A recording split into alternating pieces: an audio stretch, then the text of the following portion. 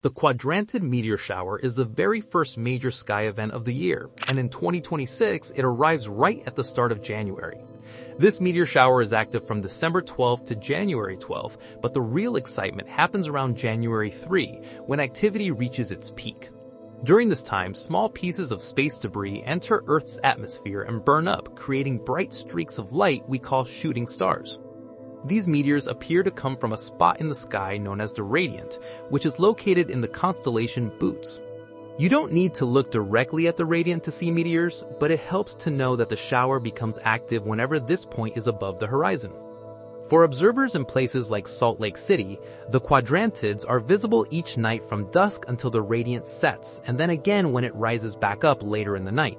The most favorable viewing time is just before dawn, when the radiant is highest in the sky. After dawn, around 9 in the morning local time, the radiant reaches its highest point. This means the Earth is rotating directly into the stream of incoming meteors, increasing the chances of seeing more activity shortly before sunrise. At that time, many meteors appear shorter and closer to the radiant. Earlier in the night, fewer meteors may be visible, but those that do appear often travel longer distances across the sky, creating slow and dramatic trails. The Quadrantids are known for being one of the strongest meteor showers of the year. Under perfect conditions, they can produce a very high number of meteors per hour. However, real-world conditions are never perfect. In 2026, the peak is expected around January 3 in the afternoon for parts of North America, which means the best viewing comes before dawn on January 4.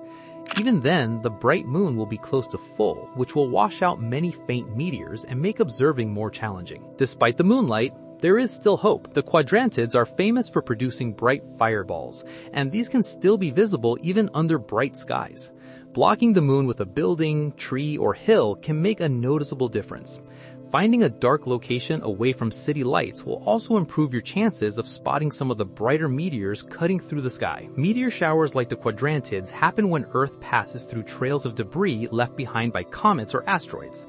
These tiny particles collide with our atmosphere at incredible speeds and burn up high above the ground, usually between 70 and 100 kilometers above Earth.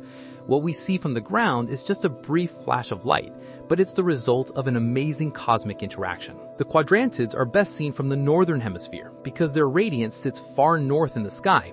It rises around midnight and climbs higher as morning approaches, which is why early morning hours are always the best time to watch. Observers farther south may only see a few meteors because the radiance stays low or below the horizon.